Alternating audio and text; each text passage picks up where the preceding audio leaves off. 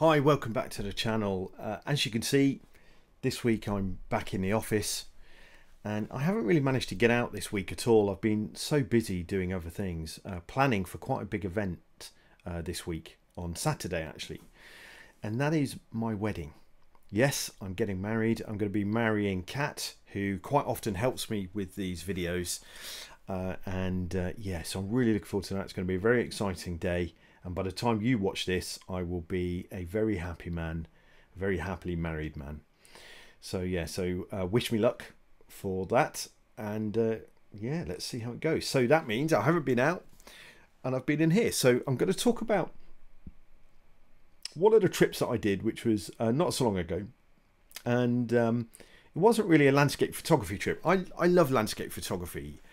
It's amazing. For me, it's very cathartic. I can get out into the outdoors without a worry and relax and just take in the landscape, nature, the wilderness, and it's incredibly important to me to do that. But one of the things that I do outside of landscapes is I do a lot of travel photography. But my travel photography is generally to very extreme and remote locations. So it wasn't that long ago I planned a trip. It took a year to plan this trip, but it was a trip to the Arctic, and 200 miles inside the Arctic to be exact. And when I was there, I lived with reindeer herders, and they were traditional reindeer herders. They have this very old culture, very traditional. They just wear reindeer furs, and there's no modernity in their life at all. It was absolutely incredible. So what I'd like to do is just talk about that experience and show you some of the images that I took while I was there. Well, first of all, it took a year to plan. The area that I went to was in Russia, so it's the Russian Arctic, so it's controlled by Russia, and the reindeer herders are the Nenets reindeer herders, and they're an incredible people. And there's a lot of them in Russia. They have their own autonomous region in the northern part of Russia. And a lot of them have settled. So nearly 50,000 of them have settled. They were forced to settle during the Soviet times. And they were forced to abandon their own language and take on Russian. But there was a very small element of those Nenets that clung on to the traditional way of life and the traditional culture and their own language. And it was those people that I wanted to go and visit. Now, I say it took a year to plan. I had to apply for lots of permissions, including permission from the FSB, which is the old KGB. And once I got through that bureaucracy, I then had to get there. And from the UK, that was one hell of a trek. So it was two flights, a flight from here to Moscow, and then from Moscow to a city called Salekhard, which is the only city on the Arctic Circle. And in Salekhard, it was like -30, so that was a real taste of what was to come. And then from Salekhard, we had to book ourselves onto this huge vehicle called a trekkle, which is a big 6-wheeled beast. You know, I thought it was going to be a couple of hours to get to where we were going. No, it was 8 hours, an 8-hour trip in the back of this vehicle, and it was on a frozen river all the way. So it felt like being the back of a tumble dryer. So that took us to a village called Yarsail, which is quite way up in Russia, inside the Arctic Circle. And it was from there that we then had to go find the reindeer herders. So that was another 4-hour trek in a box sled being pulled by a snowmobile. And it was incredibly cold. Everything froze. And we were out for 4 hours, and I had no idea if we were going to find them or not. And then all of a sudden, this incredible sight just opened up in front of me, and I could see these thousands of reindeer coming towards me, and people with all this fur on them and big sticks on sledges, you know, controlling the reindeer. It was incredible. I was completely overwhelmed by that sight, and I tried to pick my camera up and record what I could see in front of me, but I was overwhelmed. I had no idea if my settings were right. There was just so much going on. It was incredible. It was exhilarating. It was fascinating. So we stopped and they stopped, and we introduced ourselves and we expressed our wish that we wanted to live with them. And they laughed at first. They had no idea why. They couldn't comprehend why we wanted to live with them. To them, it was just like, why? You know, go somewhere sunny, go somewhere warm. Why do you want to live here? And then the elder said something to me that worried me just a little bit. He said, you're going to die within a day wearing those clothes. Now, don't get me wrong, I wasn't wearing jeans and a t-shirt. I was in, you know, full-on Arctic level expedition clothing. And it shocked me in a way. But I understood where he was coming from, because these are traditional reindeer herders. Everything they wear pretty much comes from the reindeer. Reindeer skins, reindeer furs, everything apart from a cloth outer. And if that's what you're used to, and that's what you've lived with all your life, and generations have lived with that, and that reindeer provides that for you, and it keeps you warm and dry, then yes, when you see somebody dressed as I was, you probably think that isn't sufficient, because it's all synthetic and modern clothing. So I kind of understood that. Anyway, we settled with them. They stopped for the night. They put up their tents, and they live in these tents. They're like teepees. They're called chums, and they put it up really quickly. I mean, it went up in like 20 minutes. I tried to help, but they just told me to stay out of the way. I think I was more of a hindrance than an actual help, and I kind of get that. You know, in those extreme environments, everybody in that family knew exactly what they had to do. They knew exactly what their job was. You cannot mess around. Your life depends on it. You have to get it done quickly, without argument, and everything slots into place. And yeah, me trying to chip in and be helpful, it was just a hindrance. It was like, no, stand over there, we'll do this. So I kind of understood that. And it was quite funny. Anyway, we settled in, and I was so surprised to get inside this chum. It was incredibly warm inside. They had this heater in the middle, which was fueled by fire and reindeer dung, and that just heated the chum up beautifully. It was amazing. But it also provided heat for cooking, so they cooked on there as well. Anyway, the time came where I'd had drunk enough tea and water, and I really needed to go to the toilet. I needed a wee. And as I was going out, I put my clothes back on, and the elder shouted after me, take the stick, make sure you take the stick. And there was a stick just sticking in the snow by the door. And I turned around and said, what do I need the stick for? He went, you'll see, just take the stick. So I took the stick, I went outside, I walked a suitable distance away from the chum, dreading the fact I would have to expose myself to nearly minus 40 degrees. I reluctantly undid my trousers, and the minute I started to have a wee, I was literally charged at by reindeer. And it became very clear what that stick was for. That stick was to beat back the reindeer. There is something in human wee that they love, whether it's the salt or whatever it was, I don't know, but they literally came right up. It was very intrusive, and they were trying to drink the wee as I was producing it, and that's what the stick was for. So I chuckled to myself as I was trying to bat these reindeer back. It's just incredible. But yeah, I mean, who would have thought?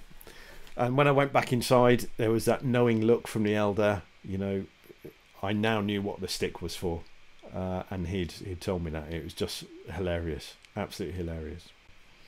It's an incredible experience, and living in that chum and seeing the closeness of the family and the laughs that they had, without radio, without television, without the internet, without mobile phones. It was incredible. You know, very simple life, very harsh life, living in those temperatures. You know, it was minus 40 when I was there. It can get down to minus 15, minus 60 when the wind picks up across that tundra. And yet they were happy. They were happy with what they had. They were proud of what they had. They were proud of their culture and their language. And yes, they could speak Russian, but they had their own language, and they were very proud of that. And they were proud that the Soviet Union didn't manage to take that away from them. They managed to cling on to it. So it was absolutely incredible living with them.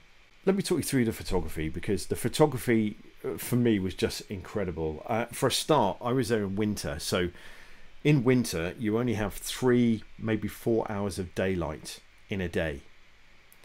And it's this winter sun. And the beauty of that winter sun is that you can, on quite a few days, you can have this sunrise, this incredible golden hour, which almost then blends into sunset. So you can have this incredible light in those 3 hours. And quite often what you get as well is you get this lovely softbox kind of light, and that's also lovely, but you know, there's no definition in anything, but it was just incredible. The light was amazing. I'll just show you some of the images here. Yeah, so you can see here, you know, this was probably taken about nearly 3 o'clock in the afternoon, maybe 2 o'clock in the afternoon, and it's all the reindeer were close in and the sun was setting behind them, and I just kind of, I don't know what it was about this image, I just wanted the hint of reindeer, some of the antlers, and then this incredible sky behind them. Yeah, the next day we moved on, and that was amazing too, you know, to see the herd move. There's like 2,000 reindeer all following each other. Some of them are tied up and pulling the sledges, but all the others are free. But because they're herd animals, they all follow on. And you can see here the sun is incredible. And this, again, this was a sunset image. So this is probably about 2 in the afternoon. And you can see where the sun is. It's this incredible light, and it almost stretches into a line through the clouds with the reindeer going off in the distance. And that was incredible. And then this image here, I nearly dismissed this image when I was looking through them, when I got back to the UK. There's just something about it. It was those lovely pink hues in the sky. And what I really like is the contrast. You've got this lovely warm sky, but then the bottom of it, where the snow is still kind of blue, and it gives it that cold feeling. And I love that almost juxtaposition between those two colours, between the blue and the warmth of the sky. It's lovely. So this was Daria. She was only 3 years old, and yet she would help out all the time. And in particular, the one element that surprised me is when they killed and butchered 2 reindeer whilst I was there, and those reindeer will last them a long time, so they don't kill reindeer that often, but they need the meat, and they use the fur, and they use literally everything. And Daria not only witnessed it, but she would actually help. You could see her helping, trying to pull the fur off, and she's 3 years old, and that's her life. It was just incredible. She was a very funny little girl. She was very inquisitive. She loved seeing the pictures on the back of the camera when we were in that warm environment inside the chum, and she would point at her family members saying their name. So that was incredible. And I remember 2 occasions with her where it kind of freaked me out.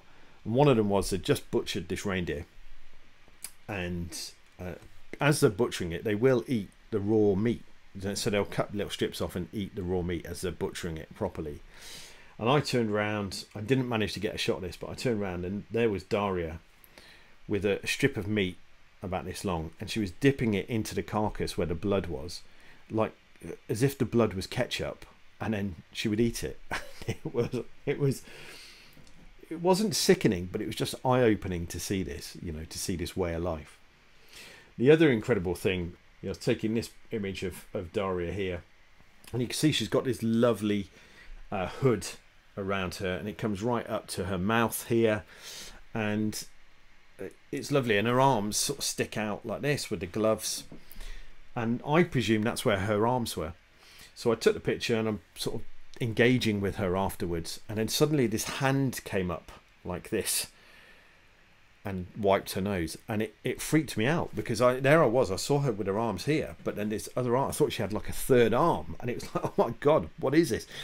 But what happens is they bring their arms in from the suit, and they hold them inside to keep warm, but the arm of the suit just stays there as if their arms are in it. So that was kind of a funny moment as well.